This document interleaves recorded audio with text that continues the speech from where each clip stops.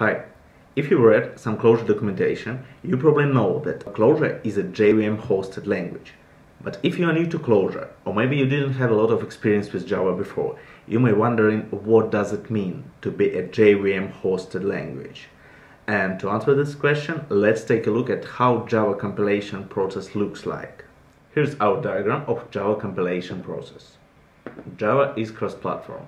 And like many other compilers, Java compiler doesn't produce platform-dependent machine code.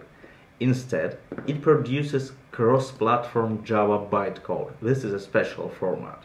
And different Java compilers on different platforms for the same application will produce pretty much the same Java bytecode.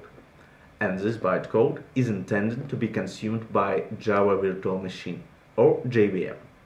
Java Virtual Machine is a piece of software that takes Java bytecode, do some kind of internal magic, and produces platform-dependent machine code, and invokes it on a target platform. This is where Java cross-platform ability comes from. There are different implementations of JVM for different platforms, and every implementation knows how to turn cross-platform bytecode into a machine code for this particular platform.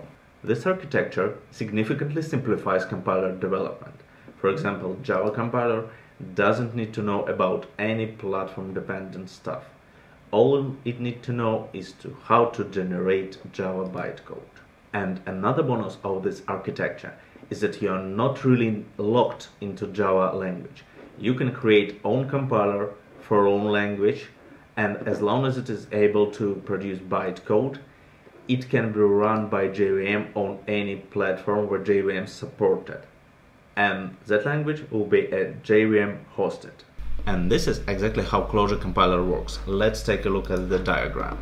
Clojure compiler takes Clojure source code and turns it into Java bytecode that is runnable on JVM, on any platforms where JVM is supported. This is why Clojure is a JVM hosted language. My name is Volodymyr.